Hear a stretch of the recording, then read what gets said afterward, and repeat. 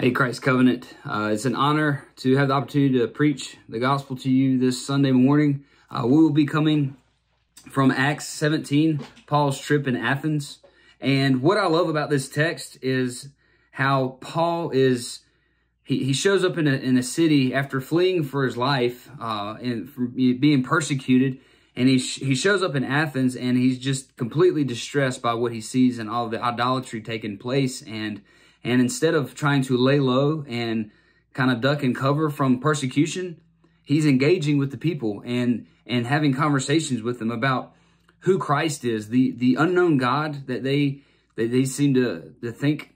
He explains it to them. And so it's an encouraging text for me. I love it, and how Paul is committed to apologetics in a sense. I mean, he's using what the Athenians know and is meeting them where they're at and is taking them to the gospel. And so my heart when I come to this text is at least for me, is to be challenged about how can I engage in the culture around me? How can I be bold with the gospel? And so I hope that we will see what Paul has done and how the Holy Spirit was using him.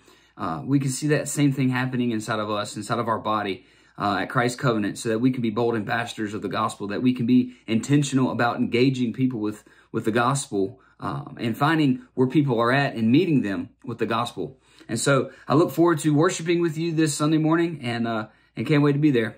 Take care.